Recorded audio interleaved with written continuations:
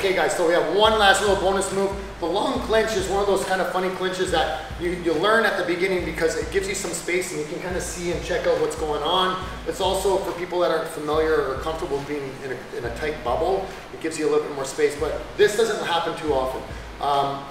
What Calvin might start doing is start extending his arms, and when he extends his arms, I start to lose my grip. He'll start to bend my wrists, okay? So when this happens, we don't want to let go. This is going to be a problem. We want to try and stay in that clinch. So when Calvin does this, I'm going to turn.